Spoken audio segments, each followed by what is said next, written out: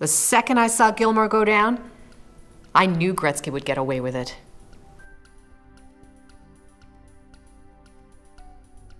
That night in 1993, the nation mourned because all of English Canada cheers for the Leafs. I'm assuming. I've never been outside of the GTA. Oh, it was absolument a conspiracy.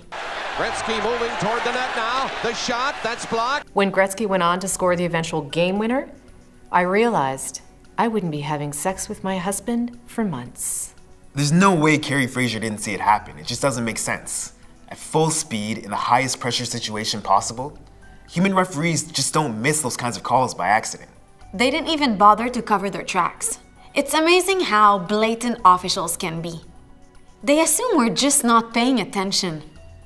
Month after month, every time he'd come close to an erection, he'd see that high stick out of the corner of his eye, and it was down faster than Gilmour.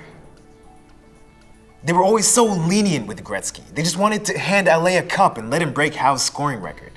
Eventually, after years of R&D, we finally figured out the only thing that could help him was my cat's blood pressure medication. People say I'm crazy to still be dwelling on it. All those phantom second assists he got, and they wouldn't let anyone hit him.